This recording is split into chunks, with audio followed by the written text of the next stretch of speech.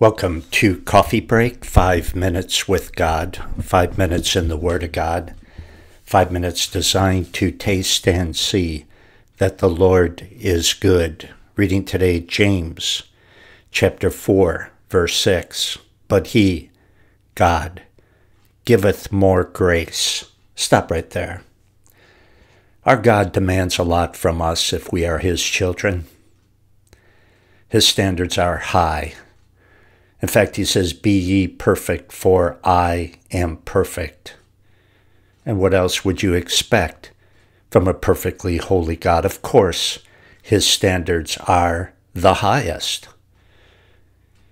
If we care enough about God to want to please him, and if we are humble enough to admit that we don't have what it takes, then he will help us if we ask for it.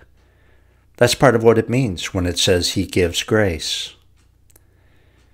God wants a close relationship with us, and he will help us in any way to cultivate that relationship if we really want it.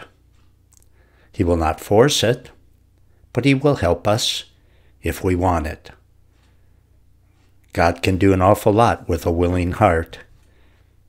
But he giveth more grace, wherefore he saith, God resisteth the proud, but giveth grace unto the humble. God will bend over backwards to help us live for him, so that we can enjoy his fellowship, if that's what we want. However, those who don't care about God, those who don't think they need God's help, those who do not want him, and therefore have turned their backs on him, they also will get what they want, exactly what they want. As they have turned their back on God, so he will turn his back on them and thereby give them the desires of their heart. God does not reject people. People reject God. 7. Submit yourselves, therefore, to God. Resist the devil, and he will flee from you. Notice, submit yourselves, therefore, to God. The Bible says, submit yourselves to God, which means it is our choice. If we want to submit, then we can. If we don't want to submit, well, that's our business. But the choice is ours. It is always ours.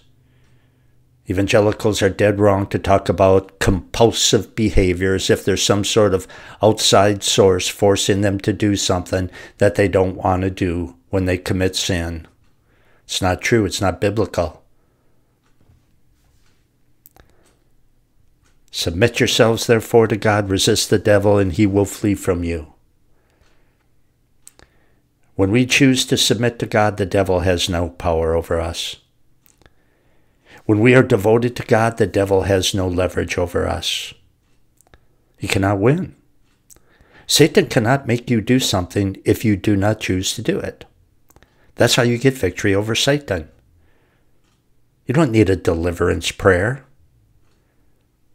You don't need some charismatic laying hands on you and repeating some mumble-jumble, sounding spiritual, which is unspiritual. If you continue to reject Satan's temptations, you know what's going to happen? He'll find somebody else to pick on. Resist the devil, and he will flee from you. He knows that his time is short, so he's not going to waste his time on someone like you. The devil is wicked, but he's not stupid. He doesn't do the same thing in the same way and expect different results. Like Einstein said, I think. That's the definition of insanity. Doing the same thing in the same way, expecting different results. Satan's not that dumb. If we resist, he'll flee. He'll go find somebody else. To study all of the Bible, go to thebibleversebyverse.com. Study Genesis through Revelation, verse by verse, using my audio Bible messages. Choose, click, and listen from 4 complete series going through the entire Bible. To be a part of Scripture verse by verse, pray for me and God's Word, and click the donate button at the top of the front page at thebibleversebyverse.com.